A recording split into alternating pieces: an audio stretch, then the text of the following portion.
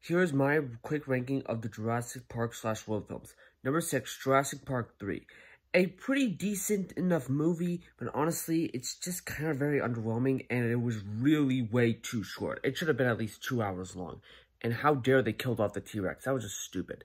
Number 5, Jurassic World Fallen Kingdom.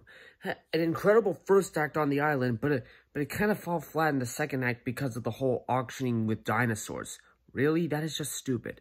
Number 4, The Lost World Jurassic Park. Might not be as good as its predecessor, but it was definitely a lot of fun, and it was nice to see them on a new island where there was no captivity.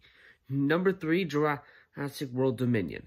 Despite having some issues here and there, all in all, it was such a great conclusion to the franchise, and it was so nice just to see the original trio back on a new adventure once again. Number 2, Jurassic World.